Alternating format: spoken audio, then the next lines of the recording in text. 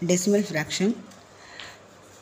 Find the greatest fraction given sequence கொடுத்திருக்காங்க இல்ல greatest fraction find out பண்ண சொல்லிருக்காங்க. First one 3/2 minus 3/2. First 3/2 value கண்டுபிடிச்சிடலாம்.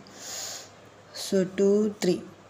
So 1 2s are 2, remaining 1. So point வச்சுக்கோங்க decimal point. So இங்க 0 add பண்ணிக்கலாம். 5 2s are 10. So remainder 0. So 1.5. 1.5 the value. இங்க negative sign இருக்கிறது minus. Okay. Next 3/2 க்கும் 1.5 the value already. இங்க positive sign. So 1.5. Next one 11/4. So 4 11. Okay. 2 4s are 8. So remainder 2. So இங்க point decimal point வச்சு இங்க 0 add பண்ணிக்கிறோம். Remainder 3. Okay. So 30. So 7 4s are 28 வரும். இது 30. Okay. So 28 னா remainder 2. Again 0 add பண்ணிக்கலாம். இங்க ஒரு decimal point வச்சாலே நம்ம 0 add பண்ணிக்க முடியும்.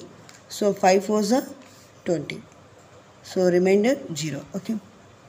So 2.75. Next one 5/2.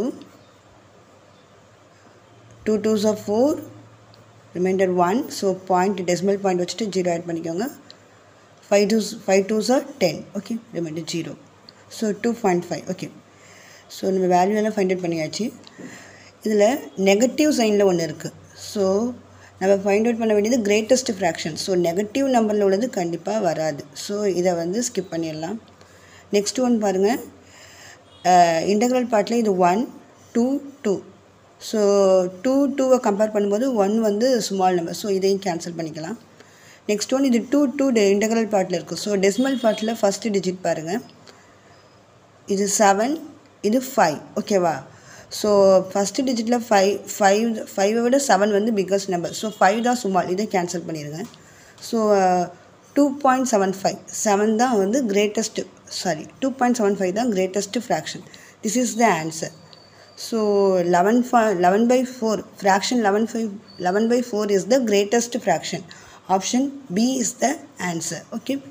So நம்ம integral பார்ட்டில் வந்து first digit 7 5 கம்பேர் பண்ணிவிட்டு இங்கே 5 விட 7 வந்து பிக்கஸ்ட். ஸோ 7 வந்து செலக்ட் பண்ணியிருக்கோம். Okay. So answer is 2.75. that is 11/4 is the answer. Okay. Thank you.